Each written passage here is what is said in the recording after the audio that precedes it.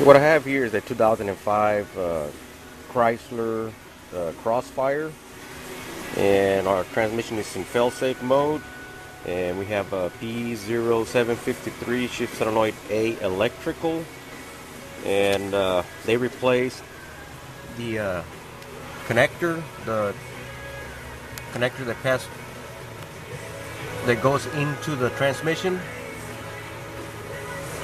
and it was leaking fluid out of there. And we have no communication with the powertrain control module and no communication with the transmission control module, but we do have communication through the OBD2 direct, and that's where we're getting our code. I disconnected the TCM or the transmission control module and scan it again, and we still have that P0753 shift solenoid A electrical.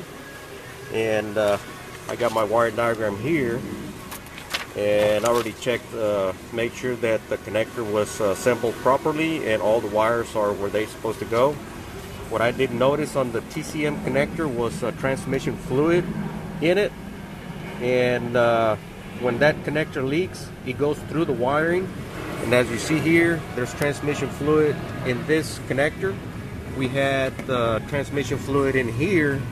I already cleaned it out, and the connection that goes for that one is the end one right here.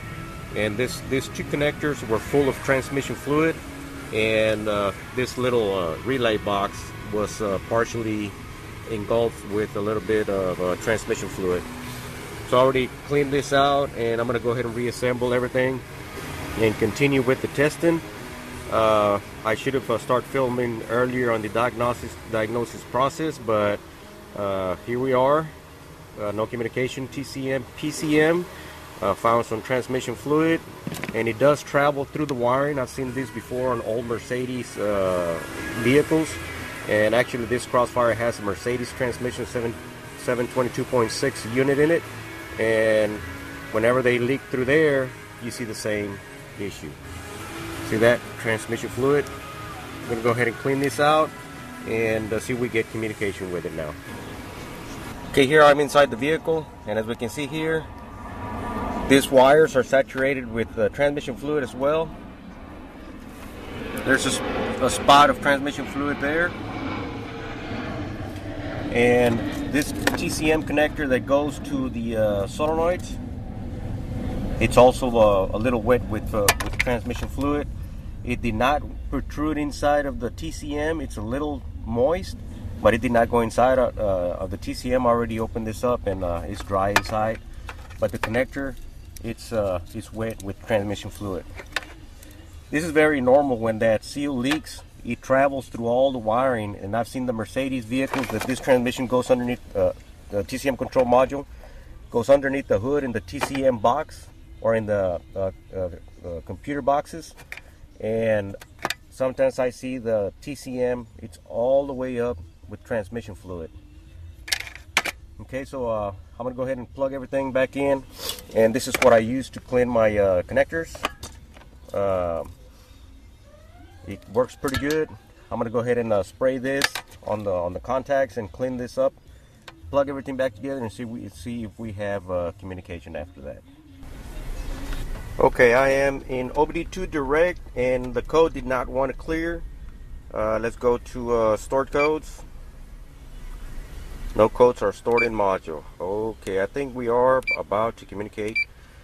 I'm going to go ahead and escape the OBD2 Direct. I'm going to go to Chrysler, and we're going to go from here. I think we're going to have luck with this.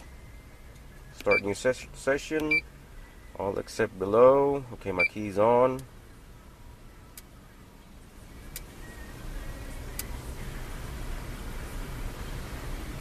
(2005) Chrysler Crossfire with a 722.6. So 2005 722.6 Mercedes transmission. Now let's see if we can communicate now with it. Okay, let's go to control unit, powertrain. Let's go to the engine control module. I had no communication with no computers whatsoever, and the vehicle was still start and run, but the transmission was in fail-safe mode. High gear starts.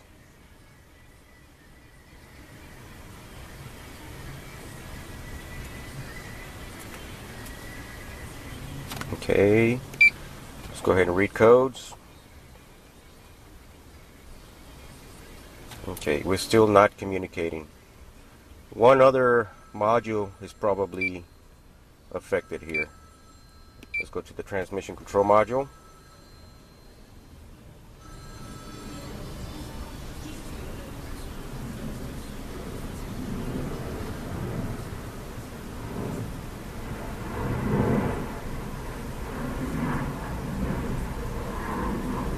It's taking too long to communicate. There's no communication still in the system. Shift lever assembly, it does have a module. It's not communicating with that either. Okay, I'm gonna go ahead and start the vehicle and continue checking. Now I'm gonna have to check my CAN system, controller area network. I'm gonna see if the transmission performs the way it should right now, and we go from there. Okay, here what I'm looking at, I got my channel 1 on the red and light green wire that comes from the box, from the relay box, fuse number 1, and that feeds on to the transmission control module.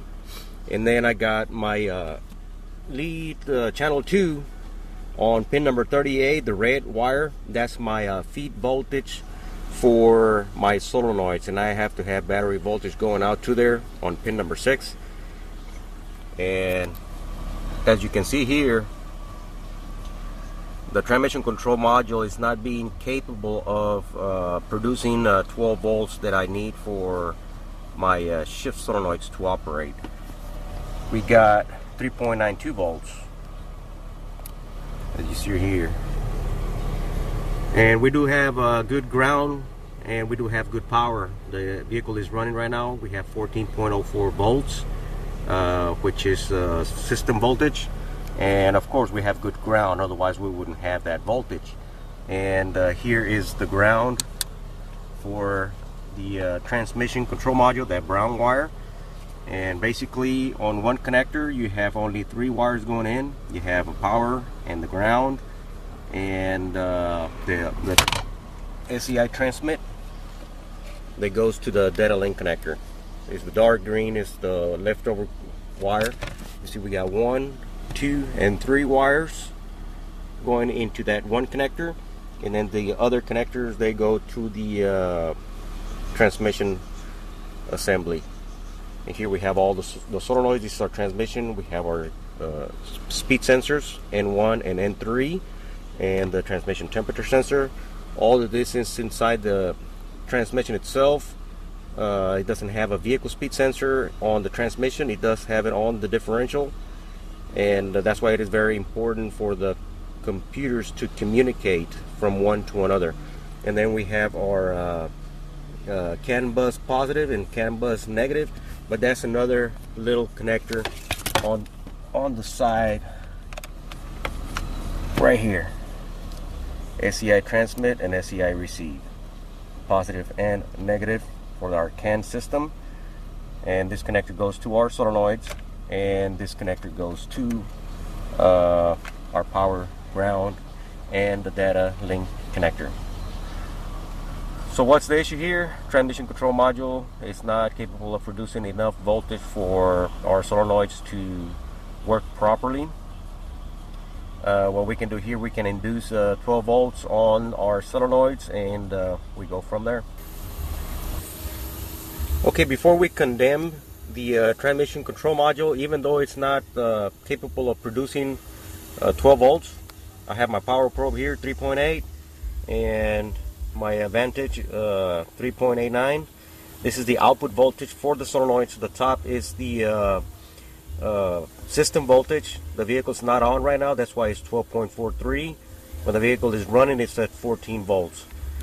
So before we continue with it, I'm going to check the continuity for all the solenoids right here at the TCM. Instead of crawling underneath the vehicle, we're going to do it through the TCM. We're going to put one end, actually the power, we're going to put it on the red wire, which is the feet voltage for our solenoids, and then we're going to check every single solenoid individually. If we look at our wiring diagram here, we have system voltage on one end. So one end of the meter is going to be on the red wire, and then we're going to go wire by wire to check all of these solenoids inside of the transmission itself here at the TCM connector. Okay, so looking at the wiring schematics here, the resistance from the power feed to the other end of the solenoids, 6.2 on one, 6.0 on the other, 3.3, 5.0, 5.1, and 5.4, and only we have one with low resistance, which is the TCC PWM modulated solenoid, and then the rest of them should be close enough, and they should be 2.5 to 6.5 ohms, and everything, all these solenoids are within range, so we don't have an issue with the solenoids. Our issue here is going to be with the transmission control module, and I have here what voltage should we have on pin number 6, which is the red wire, which is this wire right here. We should have system voltage, and we don't even have 4 volts there. So the TCM is not capable of producing system voltage there. So our TCM, it's our culprit here. TCM is damaged. And why did it get damaged? Transmission fluid contamination. Okay, so let me show you here how I check the resistance on those solenoids. Okay, here I am on the gray with black stripe wire, which is our TCC PWM solenoid, and we have 3.3 ohms in resistance. The red wire, it's our feed voltage, which is one end of the solenoid, and then the computer grounds each individual solenoid. Now let's move to another wire here. Okay, let's go to the green wire with a yellow trace. 6 ohms resistance is within the range.